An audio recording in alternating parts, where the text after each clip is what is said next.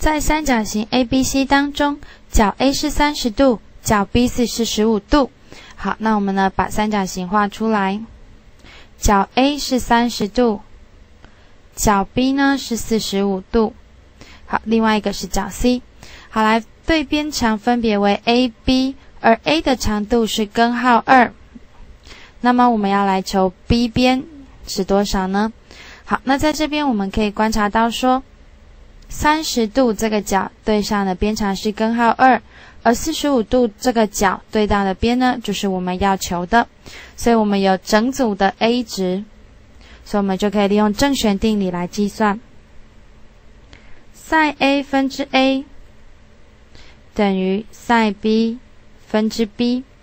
好， sin A 的部分呢，所以 sin 30度，而 A 的边长呢是根号2。好， sin B 的部分呢是45度。好，所以呢我们的 B 边长也写上来。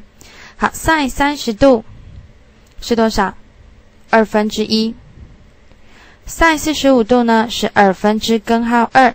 好，所以我们交叉相乘，2分之1 B 会等于2分之根号2乘上根号2。好，那在这边呢，根号2乘根号2是2，2再除以2呢是1，所以我们 B 的长度就会等于2。